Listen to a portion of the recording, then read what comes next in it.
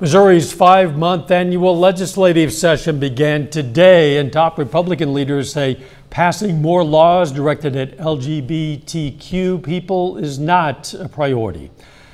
Bills filed this session in Missouri would make public drag shows a crime, require teachers to notify parents if students express confusion about their gender, and put limits on what books are available to minors in public and school libraries. But Republican House and Senate leaders indicate they will not focus on those proposals. One issue that will be a priority, a plan to make it harder to amend the Missouri Constitution.